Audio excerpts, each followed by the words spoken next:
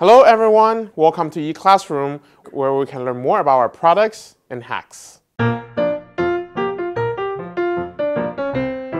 Today we're going to talk about how to take nice photos. One of the common mistakes that amateur photographers tend to make is that they tend to place the object in the middle of the photo.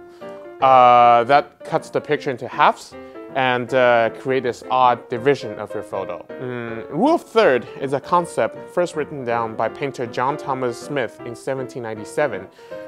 It is a theory that by dividing a picture into thirds horizontally and vertically and place the main object on the cross-section created by the lines, it avoids the object from cutting the pictures into halves while maintaining the beauty and the theme of the photo.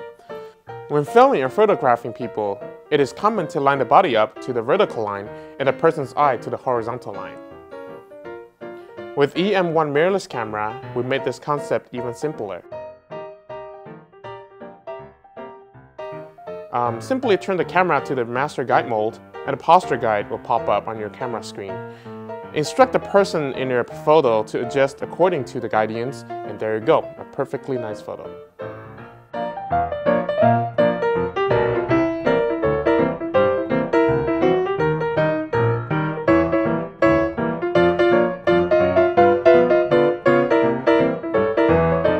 That's it for this edition of eClassroom.